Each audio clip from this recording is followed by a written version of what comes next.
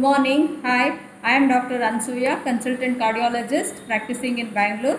The importance of 29 September 2020 is World Heart Day. So each year, World celebrates this as a precious day, being the World Heart Day, and there is a theme for this.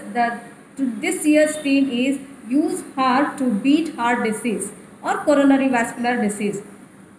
As you all know, there are multiple risk factors for coronary artery disease like smoking, stress, diabetic, hypertension, COPD, obesity and deranged cholesterol like low density lipoprotein and low high density lipoprotein.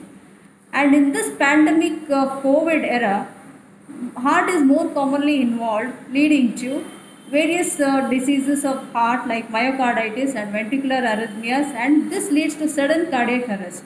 So in this World Heart Day, I would like to suggest and stress upon controlling the risk factors like control your diabetes, hypertension, have a healthy diet and regular exercise and reduce your stress, control your blood pressure, decrease weight, and do not forget to wear mask in this COVID pandemic and keep distancing and hand washing. So thank you very much. So use your heart to beat heart disease.